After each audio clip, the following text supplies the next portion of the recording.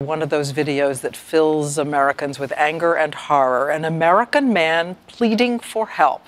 He vanished in Iran 4.5 years ago, and on the tape, this 33-year veteran of the FBI asks the U.S. government to reward his service and come to his aid.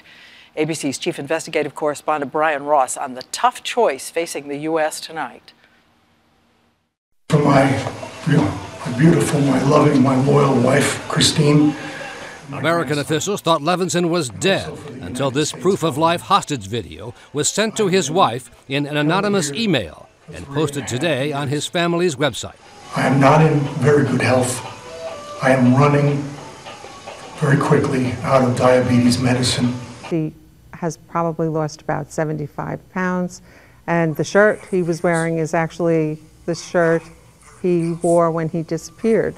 The former FBI agent was working as a private investigator when he disappeared in 2007 on the Iranian resort island of Kish, where Americans can go without a visa.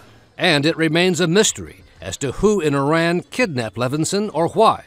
On the video, recorded at least a year ago, Levinson purposely avoids naming his captors in his plea for help. 33 years of service to the United States deserves something.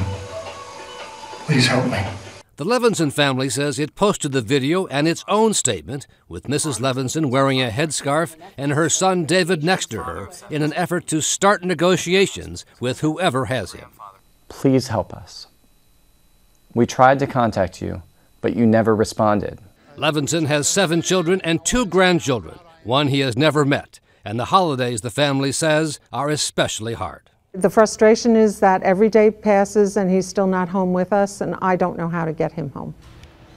Iran has denied holding Levinson, but U.S. officials believe someone or some faction in that country is responsible and in control of the American's fate.